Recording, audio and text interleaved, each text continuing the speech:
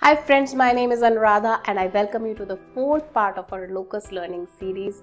And what we have done so far, we have set up Locust on Windows, we have created a development environment to create our Locust scripts, and in the last part we learned and we created a first script on Locust. But you know what, that script was not usable at all, pardon me for that. Why? Because Locust is meant to attack systems for the purpose of performance testing, right? And in our last script we didn't use any system at all, correct?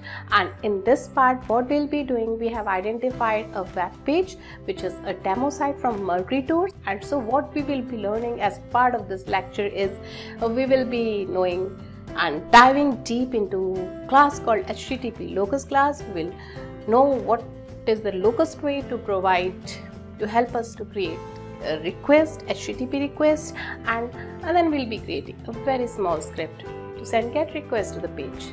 So let's move.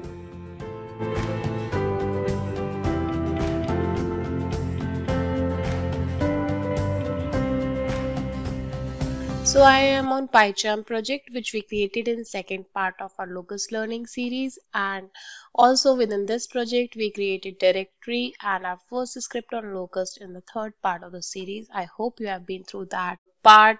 Now what we are here to do is to create our second script where we will be making a request to HTTP page with the help of our script. And let's see what else we need apart from the things which we required in our first script on Locust. And just let's quickly create one file, Python file, and let's name it as locust underscore http get. So if you have been through the third part of the series where we created our first script, I hope you have the idea where to begin this script. And what I'll be doing, I'll be creating two classes over here in this script. Class user behavior and class user, right? You remember? And what we have to do, we have to definitely inherit this from task set, and for that we need to import from Locust module task set, and also we will import task decorator method. Now what we have to do here, so of course we have to inherit Locust class over here, but we are here to make specifically HTTP request, and for that purpose Locust provides us class named HTTP Locust. And how it differs from its parent class Locust, let's see. And let's go to core.py, which is from Locust module, and if I search for HTTP Locust, okay, so as you can see, HTTP Locust is again a child class of Locust, so definitely it can use all the attributes and properties whichever there is in Locust. And what extra it is providing, okay, it is creating a one attribute which is called client. Now what is this client, and what difference it makes to HTTP Locust? And if we go further below, we will see that client is instantiating HTTP session class, right? Now what is this HTTP session class? Let's go to one more Python class from Locust module, which is client.py, and if I go to this class HTTP session class which is there in client.py, I will see that this class is the one which is inheriting request.session from Python library itself. So do not worry if you are not sure what this request module of Python does and what it holds. Just be aware that it is a very powerful module, and it can make all kinds of HTTP requests, whether it is get, post, put, get, delete, and you can send different headers and form data using this. And session object is also helping to maintain a user session, which is very much needed during performance testing, and this is done with the help of certain parameters like cookies. All right, so we will gradually come to know more about the methods as we do our different script. For now, just have understanding that is this HTTP session class which Locust is having is inheriting request.session class from Python itself, and so it is very powerful. And this HTTP locus class, which is having this extra client attribute, it is basically instance of HTTP session class which we will be using here in this HTTP locus. So eventually what we need to import over here is HTTP locust class. Okay. Now let's add more elements to our script so that we can send GET requests to our page newtoorsdemo.com. So what we have to do, we have to define task set over here. Task set should point to user behavior, and we can also set min wait and max wait over here. Let them be 5000 millisecond and max wait 15,000 millisecond.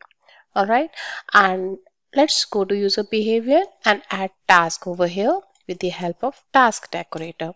And let's define a method called launch underscore URL.